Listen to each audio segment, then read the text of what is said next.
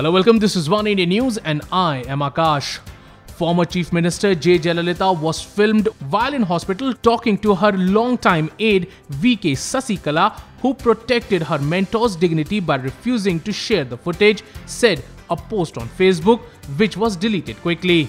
The alleged disclosure was made by one of many nephews of Sasikala who at different times have played a central or adjacent role in the politics of Tamil Nadu based on their 61-year-old aunt's proximity to Jayalalithaa, who died in December while in office.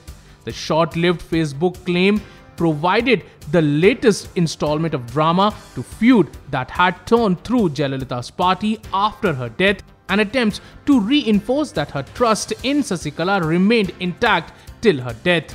The man who often stood in for her, O Paneerselvam or OPS, says that the CBI must investigate Jayalalitha's death and alleges that the top leaders of the AIADMK, including him, were denied access to the politician while she was in hospital. He broke with the party after Sasikala attempted to replace him as Chief Minister. Her ambition was stormed by the Supreme Court verdict that sentenced her to 4 years in jail in a disproportionate assets case. Well, that's all for now, but for more news and updates, log on to oneindia.com and please don't forget to like and share this video. Also, don't forget to subscribe One India News YouTube channel.